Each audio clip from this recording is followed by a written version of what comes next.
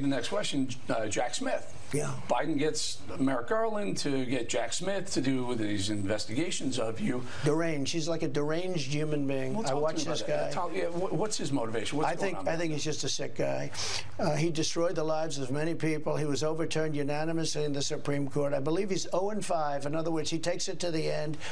He was involved with the IRS scandal, the big Lois Lerner IRS. That was him. That was his baby, where the government had to end up paying money, damages, and apologies all over the place, where they went after Christians and they went after incredible people. Jack Smith, he's like a deranged individual. And I think we're doing very well with that guy, but he's a sick puppy. And you know, you look at the boxes. I come under the Presidential Records Act. I'm allowed to do everything that you see.